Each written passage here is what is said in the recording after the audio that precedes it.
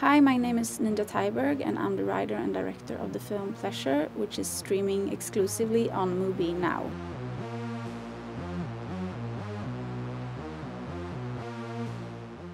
I've actually been working on the subject my whole adult life. So it started when I was 16 and my boyfriend at the time showed me a porn film. And it made me I was very shocked because it was so, I had no idea that porn would be so brutal. I had a very naive and romantic idea about sex and porn. I thought it would be more like a underwear commercial or something. So I was shocked for two reasons. First, I realized the huge difference between our different expectations of sex and how he was raised as a boy and me as a girl. Because it was obvious he and his friends, they all watched porn. They shared these VHS cassettes because this was in year 2000 or something. So our very, very different how we were raised, and also our very different expectations of sex. And the second reason why I got so upset was because of the content. It felt very degrading towards the women because they were just there to be sex dolls, basically, and it was very much from a male point of view. I want you to be sexy for the viewer at home. The guys at home want to get to know you. I want you to look at the camera always. Don't look at me, look at the camera, because you're looking at the guy at home, okay? About 10 seconds, we're going to start rolling, so... Picture's up. All right, you ready? Yep. So I became an anti-porn activist, and for a few years I was part of that movement, and I wanted to erase all porn or get rid of all porn, stop porn. But after, I got older, and also queer feminism became bigger, and I started to change my views on things, and I realized that porn was not the problem in itself. People having sex on camera or watching people having sex on camera was not the problem. So it wasn't porn that I was against, but these very extreme gender roles or stereotypical gender roles. So I decided that instead I wanted to be part of a feminist porn movement. So that was actually the reason why I started my first film school, to do feminist porn. If you stretch after you get out of it, then it'll really help you not feel sore. Okay. Tomorrow. Yeah. It's not a painful sore, it's you went to the gym sore. Do you remember your safe words as we talked about them before? Yes, red is stop. Red is stop completely. If there's a gag in your mouth, you go, I had to observe a lot of porn, because I've been part of the porn debate for so many years and following all these different perspectives and angles and arguments, and I wanted to find a way to measure something and get statistics. And when watching all these porn, I became really, really curious about understanding the people who made it and how they viewed their job, and also the dynamics between the people on set, the men and women. What do they do before, take, and after? And so I decided to make a short film, which I did, and it premiered in Cannes in 2013, and it won a prize, and it got really successful. And I kept saying in interviews that I wanted to portray the real people behind the porn stereotypes. I started with just meeting a few people and doing interviews, but I asked them if there was a chance for them to introduce me to someone else, or if I could go to some event or something. And slowly, every time I met someone, they introduced me to a new person, and after a while I got to go to shootings, and then I was invited to parties, and slowly that just the world opened up to me, and it wasn't as hard as I thought. It was probably easier because I was a woman, so no one thought that I was there for a creepy reason. She's a director, great director for Kink. Hi, And, I'm Bella. very, very brand new. Nice to meet you. Nice to meet you too. Yeah. So everything is based on my experiences, but it's important to say that we shot the film in 2018, and I did my research between 2014 and 2018, 19, something like that. And the industry has actually changed a lot since then because of OnlyFans, and especially the pandemic have made much more porn not being shot you know, in people's homes or do their own content, which have improved the working conditions a lot because it has given the performers much more power. But to me, the film is not only a film about the porn industry. Like after a while of going into that world, I started to feel that I wasn't as interested in like just pointing at the industry, but rather showing power structures that are very present everywhere. So in a way, I'm like using the industry as a backdrop or an allegory to say something about, you know, what it's like being a woman in a male-dominated world, or like capitalism. So yeah, you can also really see it from as more of a metaphor. Like an early inspiration was Hildegard von Bingen, who is just as a fun idea, because she's like the first female composer in history, and she was a Swedish nun. And so we had this idea of having like a slut-shaming choir. So that's how that whole like religious thing started, because I wanted to work with like the Hora Madonna complex, and also like using these ideas about like female sexuality as, or using the woman as the sublime, or, you know, the idea of womanhood, like the Virgin Mary, but also that, you know, the it's really like heaven and hell in a way, how it's been used by men historically. Yeah, so that's and I wanted to also use like moaning or different like way where, because the moaning and opera, for example, who can be seen as like the finest like musical art form in a way, can be very similar to like sexual moaning. So I wanted to play with that as well.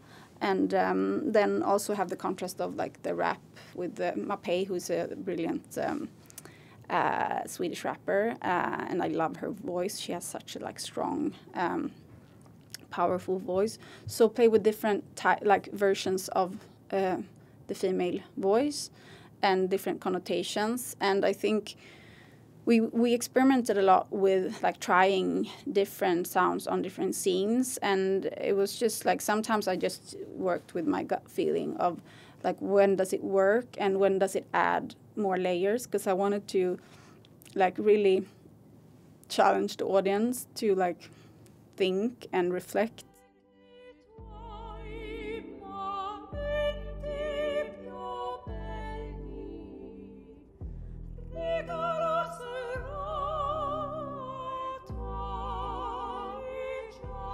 I knew from the beginning that I wanted like the female friendship to really play an important part. And for me, the relationship between Bella and Joy is the heart of the film, or like that's the love story in a way for me. I guess for many different reasons. First of all, I think the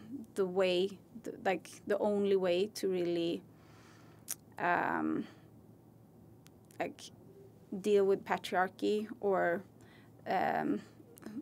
be a bit like to create some kind of freedom is in like through camaraderie with other women, because it's when you are with other women, you're not a woman, you're just human.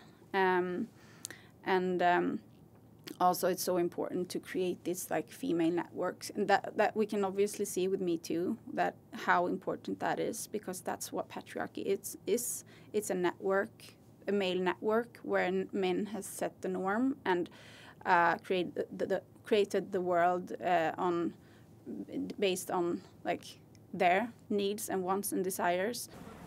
I mean, I'm not really used to hanging out with girls. You gotta stay away from them girls. They're like... Like, I know what you mean. It's all drama and, like, talking shit behind your back. Joy is really the reason, in a way, for me to do the film. Because Bella, she comes from a much more privileged background. And she can do this as some type of, like, identity project. Like, she doesn't need to, and she's already privileged, and she can... she only wants to do it if she can be like successful and be at the top. Joy comes from a totally different background, and she's the one, like she is more representing actually the majority of women doing sex work, where you don't have that many options usually, and also it's harder, like if you're further down in the hierarchy, it's even harder to stand up and to be listened to. So yeah, I wanted to really like also show that difference between those two women, and like, because to me the film is also like a deconstruction of the American dream, where this idea about like if you just work hard enough you can get all the way to the top, but there's only room for very few in the top of the pyramid, and to get there you have to climb on others. And also like all statistics show that it's not the people who's like that starts in the bottom that gets to the top. It's like just reproducing itself. Like the more privileged you are, the more privileged you're going to be. We should all just like start our own company, find like a rich investor or a sugar daddy, and just, you know, all girls get really fat and ugly, and then if guys want to work, they have to eat our pussies under our fat flap. I think the definition of porn to me is that it's something with that just have the intention of making you horny, or like usually to like masturbate to. So I would say that's the only distinction in that way, that it's like made with like a very specific purpose. Other than that, I mean, yeah, I think both are films. It's just porn is one type of specific film, but it's a genre film in a way. You know, you can compare it a little bit with like horror film. You're supposed to be scared. With a comedy, you're supposed to laugh.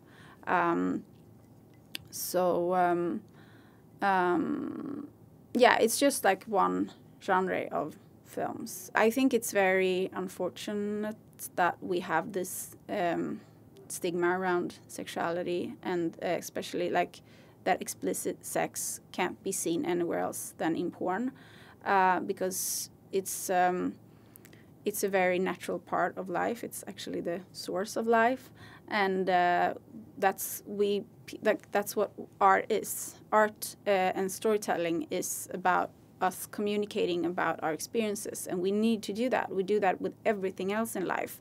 We have very strong need of like process our experiences collectively, and to share and to learn through others' stories. And we don't get to do that with sex. It's like taboo. It's hidden in the dark, and it creates this like obsession about it. And that's, I think, why like commercials and everyone, why like teasing with sex is always working, because it's triggering us. Not showing, but teasing. And I think that's because we have this need to watch it, or like to watch it publicly and experience it visually as we do with everything else. And I think it would be much more healthy if it could have a natural part and be a natural ingredients in films, in storytelling, in art. And I think people wouldn't watch as much porn if it was. And because also porn today is like, that's the sexual education for most people, and affects all of us. What really drew you out here? I'm here to be the next big porn star.